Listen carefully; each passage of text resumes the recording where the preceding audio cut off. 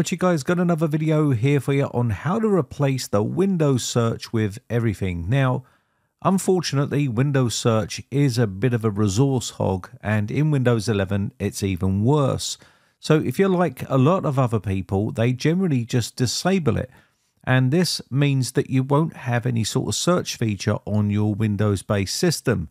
Now, having Windows search enabled uses a service, and it also uses a lot of system resources, and it's continuously running in the background, which is a bit of a resource hog.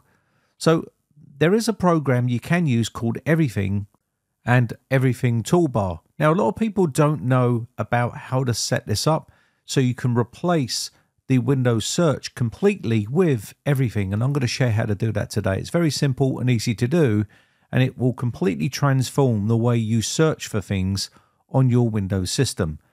So inside your system, we have a search index in here, and we're going to completely disable all of this so it's not working, and we're going to replace it with everything. And you'll probably find that you will gain some resources back on your system as well. Now, before we do that, let's have a quick word from today's video sponsor, CD Key Sales. If you're looking for a cheap Windows 10 or cheap Windows 11 OEM key, then check out the links in the video description. Create an account on CD Key Sales and use my promo code B R09 and apply this to your order and get a 30% discount on all your purchases on CD Key Sales. You can pay via PayPal. Once you get your key sent to you, you'll be able to activate your version of Windows, just like you see there. Okay, so let's go ahead and get on with the tutorial. We're going to download the installer from Void Tools, and this is the Everything Search. So download the 64-bit, and we're going to get also the Everything Toolbar, and that's on GitHub. And what we're going to do here is get the latest version by clicking latest, and you will see right down the bottom here, Everything Toolbar, and it's this file here that we need. And it was updated 2 weeks ago. So you might see this message come up. I'm just going to keep the file and keep anyway and download it. It's that simple. So once we've got these two files downloaded, what we're going to do is we're going to go to our downloads folder and we're going to install them. And I'll show you how the whole process works. Is very simple, step-by-step, simple way to replace the Windows search. So first off, let's get everything installed on the system. These are the two files here that we can use. Now you can copy them to your desktop if you want to. I'm just going to leave them inside the downloads folder here. Click OK and just go through the installation process. It's pretty painless. Just leave this as install everything service, and also we can see app data and everything is selected right there. So let's go next. And there's a couple of other options here if you want to read through these. I'm just going to leave these as is, and we'll just install and say yes. And we can now run everything. There we go. That's now done. And this is it right here. It's not very pretty to look at, but we don't want to be searching via this method like this. I want to make sure we're replacing the search on our system, and I'll show you how to do that. So there is a few settings inside here you can configure, and let's quickly do those now by going Tools and Options. And inside here, you'll see a bunch of settings you can make changes to. So the first one, what we can change is the Show Search Everything folder context menu item. You can check mark that if you wish, and there's Run as Administrator, and there's a bunch of other stuff in here if you want to set yours up the way you like to do yours. By all means do so, but that's the one I'm going to set right now. And once we've done that, you can also check here, which is in the indexing. This is another place where the indexing is for everything, and you can check mark some of these if you want to. I'm just going to check mark a couple of these, and this is the folders you can add to it. So for instance, if you have a network folder, you can add a network folder on here, and it will be able to find all those files on your network. Also, if you have other files located across your network, you'll be able to add those in here as well, and it will find those in the search. Once that's done, you can check mark whatever you like, and we can now click OK, and we should then be done with the everything program. So I'm just going to leave these as is. So just let me check mark that one there, and also we can access, they access. I'm going to leave these ones as is right here. Okay. So once that's done, we can click OK. And that is now the search all set. So what we need to do here is down the bottom right hand side, you'll see the icon here. Now we don't want to be clicking on it down here all the time. So what I'm going to do here is we're going to open this up, and we don't want to be searching via this method like this by having to go down to there all the time. So what we're going to do is we're going to set this up exactly in the place where Windows search was previously.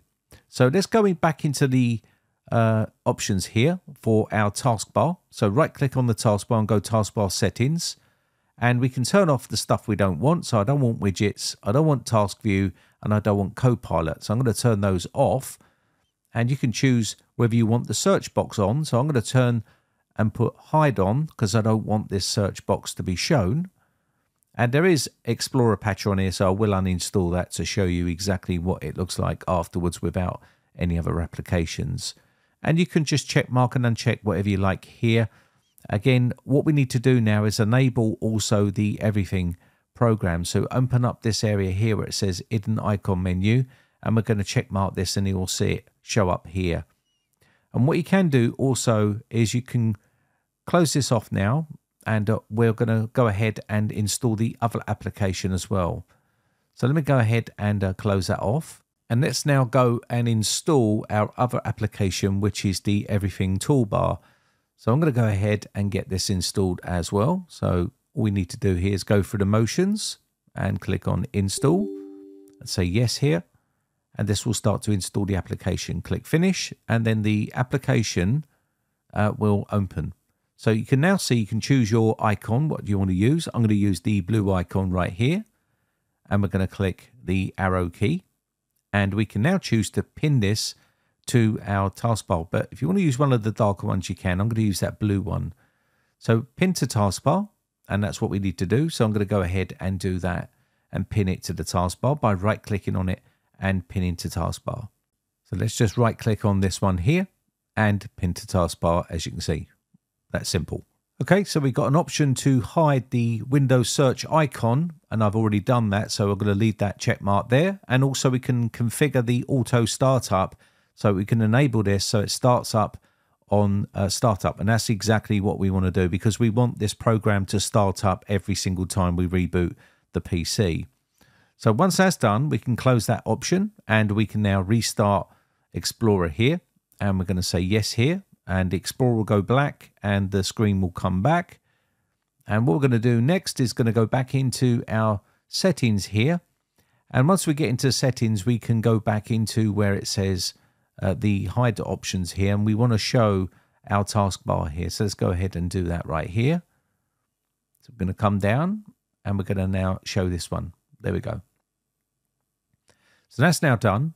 And what we can do here is we can now go into our section of this PC, right click on our drive here, go to properties, and you can uncheck this option right here, which is going to allow files and drives to be indexed. Because we're not using the Windows indexer anymore, I'm just going to click on this and say ignore all and uncheck this, and this will take a bit of time, and it's going to unindex all of these files, and this will save a bit of space on your drive because we're not going to be using this anymore. We're going to be using the everything search, which is a much more superior search than Windows search. Now that's done, you can now see, now I've rebooted the computer, this is exactly how we like it. We now have this search options for all file, folders, and loads of other things that we can search for inside right here. And it's exactly how we want our search to look. But we still got a few more steps to completely disable the Windows search index. And you can see I've already done the unindex all of our files here by uncheck marking that and restarting the PC afterwards. So what we need to do next is we're going to go to run and type services.msc, and this will open up the services panel. And inside here we need to disable the Windows search here, and this will turn off the Windows search for us, and this will save a lot of resources because we don't need to use this anymore. And this is going to be continuously running in the background. So click stop on this service and then turn this to disable. You can have it on manual if you want to. I'm going to disable mine because I'm not going to be using it anymore, and click OK. And that's now done. And now we can close that window off, and that's now completely stopped. Now, when we restart the system, you will gain a fair few resources back. So if we do a search for indexing here, this is the indexing options. You'll see now that this is all completely turned off, and that's because we disabled the actual service, and we've also unindexed all our files. So we don't need to worry about this anymore. It's not running in the background and it's not using up system resources. And what that means also is now we can use the everything indexer to find our content on our system. So you can either search for all files, folders, or whatever it is you want to search for. So I'm going to search for all ISOs by doing a star.iso, and you can see straight away it's found that ISO on my system. So if I want to search for zip files, I can do star.zip, and it will find all the zip files on my system. If you know the name, you can search for the name as well, or the folder, you can do that as well. So if I wanted to search for a folder or any type of file, you can do it right through here, and it's a lot faster.